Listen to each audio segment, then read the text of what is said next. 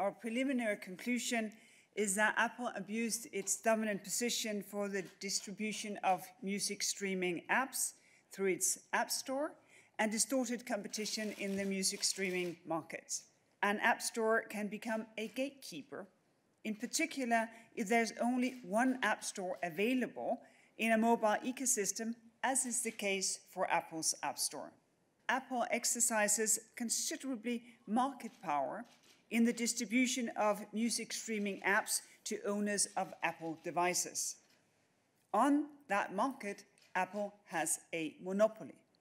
The company not only controls the only access to apps on Apple devices, it also offers a music streaming service, Apple Music, that competes with other apps available in the Apple App Store, such as Spotify or Deezer. Apple charges a 30% commission fee for all purchases throughout its system. Anti-steering provisions.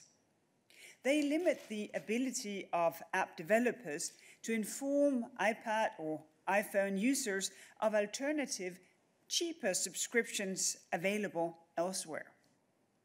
In fact, to avoid paying the 30% commission, some music streaming providers decided to stop offering paid subscriptions in their apps.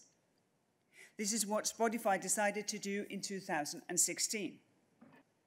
Our concern is that Apple distorts competition in the music streaming market to the benefit of Apple's own music streaming service, Apple Music.